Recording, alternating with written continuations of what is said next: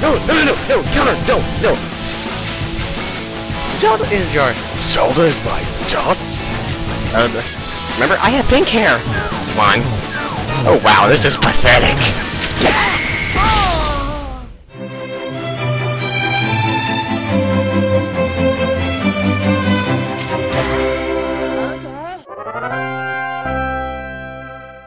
Hey everybody, it's Nintendo ES100 here with Let's Play Pokemon Emerald. In the last episode, we captured we caught the Reggies.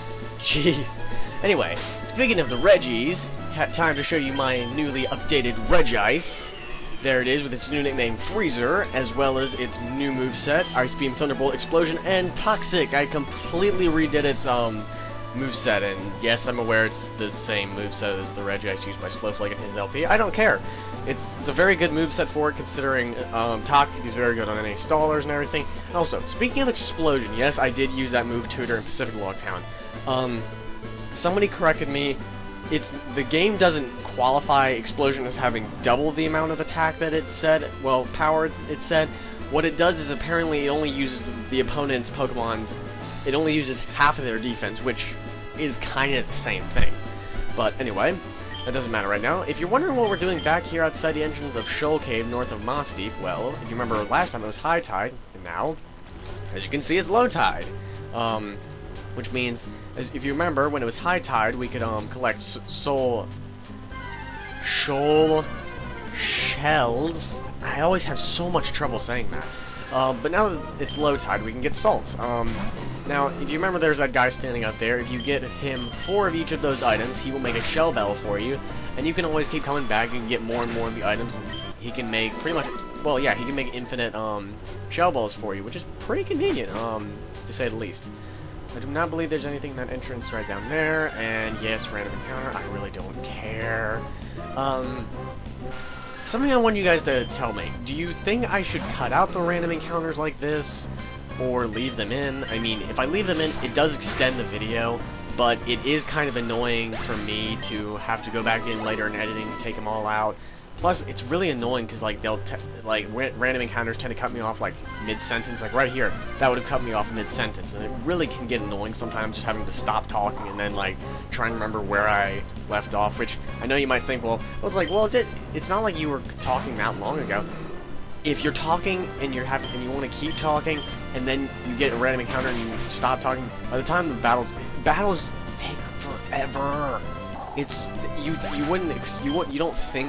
don't think they take that long when you're just normally playing and just not talking, but when you're having to commentate, it really does take. They really do last a little while. Anyway, we got an ice heal right here, and as you can see right here, this is after the random encounter. As you saw right there, that little mound right there, that was an example of shoal salt, which I guess the way that it would make sense for that is when the tide goes out, some of the salt gets left behind, and there you go. But anyway, something I wanted to mention. I didn't really mention this last time I was in the Shoal Cave because I kind of went through it pretty quickly. Basically, what was I gonna say? Oh yeah, I think it's kind of funny. Like with Spheal, obviously you're gonna in this area. This is like I think the only area in the game where you can get them, but they're also extremely common. As you can see right here. I think I mentioned this before. I did use Spheal in a former playthrough. I think it was actually my first ever playthrough of Emerald. It's not bad, but it's not good, to say the least, in my opinion. Judging by its final evolution, Walrein, which it evolves relatively late. I think it evolves into Celio at level 32 and then Walrein at level 44. That can be kind of late in the game, so if you're not very patient, I really would not suggest this Pokemon to you. I know I'm talking about being patient with Pokemon, yet I have a frickin' Milotic in my party. But anyway, I mean, with its final evolution Walrein, it's not bad. I mean, for a water ice type, it's no Lapras, but it's still not bad.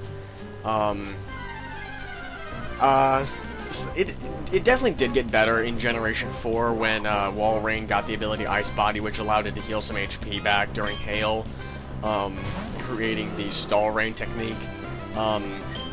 So it's not bad. You can also use the strategy of like use Super Fang and then use Brine. I mean, that's always a strategy you can use with it. I mean, that's more competitive play, and like I've said before, I am not a competitive player. That's Duplicity. He could probably tell you a little bit more about that. But anyway, as we encountered what seems to be the 100th Spheal in this place, something I actually should have mentioned earlier in this video, the Shell Bell, which is the prize you can get, well, prize or either, whatever you want to call it, that you can get for getting all those items for the guy in the front of the cave. What the Shell Bell does is it's kind of like a Leftovers, except in order for it to heal you, you have to do damage to your opponent. Not a big deal. And there's nothing down there. It really is kind of stupid. So let's head down here, and what do you have to say, mister? And screw you, random encounter. Maybe he set something up with that Spheal. He stepped out of the way so it could do like a jump. Wait, can you imagine a Spheal doing like a jump strike? I can imagine it rolling at me. Which actually, wait a minute. Does Spheal learn rollout? I don't remember. Like I said, I mean, I used it before, but I don't really remember. Anyway, let's see. What do you have to say, mister? The penetrating cold around these parts is impediment. Sorry, burp there. To training. Yeah, I burped to training. But with focus, one can overcome. With this focus band, buckle down and withstand the cold. Oh, you gotta be kidding me. Okay, what are we gonna get rid of? Let's see. Not gonna use that. Not gonna use that. Let's use this on Kaioken, or not. Let's see. We could use that on Super Skarm? No. Okay. Let's see. Ooh, so that could work well on Freezer. Let's see. Okay, tossing that. That's not even worth the money. Let's see. Speed. Screw it, I'll put it on Freezer. Don't really care. Special attack, yeah, that could work well on Freezer too, because it's got only special moves, really.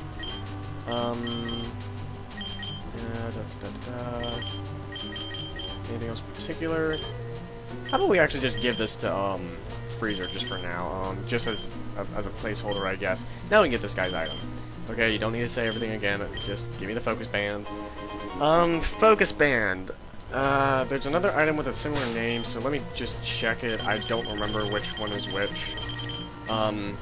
It says it occasionally prevents fainting. Both that and the focus sash work very similarly. One of them, I know it, the way they work is that they will leave you hanging on with 1 HP when you're supposed to take a mortal blow. One of them only works when you, when you take the hit at full health, like if it was going to be a one-hit KO, you would hold on with it 1 HP. Then the other one works when you're at any HP. I don't know which one is which, but whatever. It kind of works like the move Endure, but it's in the form of an item, which makes it, I guess, a little more convenient. Anyway, let's push this over to the side here, and let's go and check out down here. And this is one of the main interests of the Shoal Cave when it's low tide. This is the ice room. Something that's interesting about this is, well, I wouldn't exactly call ice puzzles interesting, but well, to explain ice puzzles, basically, you move in any direction and you just keep moving until you find solid, well, not ice, or whatever you want to say. They're not extremely difficult. They will try and mislead you a little bit, kind of like what just happened right there. Just want to head up here. I don't know if we're going to encounter one in here, but one Pokemon that is it's kind of rare down here, but you can find one, and it's Snorunt, which, if any of you Snorunt is always one of those Pokemon that sticks in my mind from the anime, because I remember Ash's Snorunt, which I think it eventually did evolve into Glalie. Glalie isn't a bad Pokemon. Both of them are mono ice types, and I mean, it's okay. Base stat totals of 80 all the way across the board, so it's nothing spectacular. At the same time, it's not anything extremely terrible, but take your pick. I mean, I don't know which one I would suggest more, Walrein or Glalie. Honestly, in my opinion, I don't think I would suggest either of them. I would say, like, well, that's probably just considering I already have a good water type, and I also have a very good ice type with me, so, yeah, but if you don't want to go through all the painstaking work of getting my low tick or anything, or bothering to use, or if you're one of those players who doesn't like using legendaries in a playthrough, one of these guys might work. But as you saw, we got a Never Melt Ice, which basically raises the power of ice moves. I wonder who's that going. Wait, no. I wonder who that's going on. Let's just switch off the Quick Claw. Does not like it had it for that long anyway. It was just there as a placeholder. Anyway, let's head up here, and not too much more. There's, I think, only maybe one more item, and I think it's a TM. So let's. No, wait, I did not want to do that. No, go back up. Now back over. Jeez, I do not like ice puzzles. Anyway, let's. Yes, I have to think about these for a second. All right, let's try this. I think I did something wrong. Oh wait, no, I didn't. I did it right. Yay! And you get TM07, which is Hail, which basically it's kind of like Sandstorm. If it does damage to any Pokemon that is not an Ice type while Hail is in effect, and of course the Pokemon has the ability Ice Body. Well, it heals them, which is pretty cool. Hail is okay. I'm giving my opinions on a lot of stuff in this video, but I mean, yeah, Ice. Well, okay, Hail. It's not bad. It's not the most common like weather that you'll see. Probably the most common is definitely maybe probably Sandstorm, or with Generation 5 in the Dream World, definitely probably sun and rain. But anyway, let's just keep moving. Like I said, Ice Pokemon in general, they're not bad. It depends on the Pokemon and everything. Like Spheal and Spheal and Snorunt and their evolutions, they're shabby at best. I mean, they can be used well, and they can at the same time be completely terrible. But really, any Pokemon can. All Pokemon have some kind of potential. Sometimes, because it sounds like a little bit of like this really does sound like a Pokemon joke, but it's like, well, because it is. Like, every Magikarp can one day become a Gyarados. Unless you're Love Disc. Or unless you're not a Magikarp. Or else then you might not evolve into anything. Yeah. Anyway, we got another Salt down here. I'm not gonna even bother saying Shul. I always say Shul Shult. It's really annoying. I really... Say that... Okay, I dare you, any of you, to say that 5 times fast, and writing it in the comments does not count. But anyway, let's just slash this thing. Must look kind of weird. Okay, think about this scene for a second. A giant kung fu action flaming chicken slashing to death a tiny bat. Very interesting scene, I must say. And now a giant kung fu action flaming chicken fighting a baby seal. It's so messed up. Oh my god, I'm not even gonna make the baby seal joke. Oh my gosh, why did I'm surprised I didn't think of that sooner. What's wrong with me? Well, what's wrong with me for thinking of the baby seal joke anyway? Jeez, what's wrong with me? Let's see, I'm trying to think. Is there anything else I missed in this area? I think that's pretty much it for this area after this. Yeah, I think there's only one more little area I need to check out, and then we can probably get out of here. Let's see. I think this is... Stop with the random encounters! They're getting really annoying! Which is kind of a reason I guess I could cut them out, but... I'll think about it. Like I said, leave in the comments, and yeah, you deserve a flamethrower for that. How dare you interrupt me. Yeah, Kung Fu Action Flaming Chicken. Burning a bat to death, or... sorry, to unconsciousness. And, jeez! I came around the corner, and I've already encountered 3 Pokemon. I just want this salt! What's wrong with you guys? Do you guys... How valuable is this salt? Seriously. Okay, slash. And now you die. Oh, excuse me. Faint. But anyway... Oh, God. I'm not even gonna be able to stop saying anyway. I know it. Let's see. Let's just check in the bag. I want to see how many of these things I have. Okay, I got 4 of those. Really wish I could get a shell bell, but I don't know why I didn't get 3 shells. I was in here last. I saw the area that I missed, but let's see. Wait, do I have?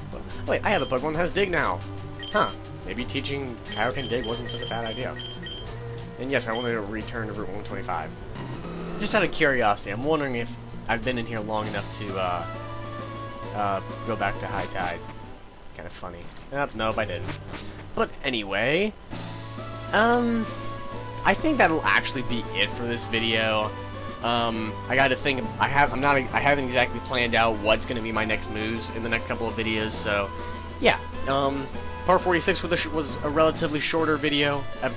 Episode 47 was a little bit longer. So I guess this one will be a little bit shorter. I guess it's on and off. So, see you guys in the next episode. Bye.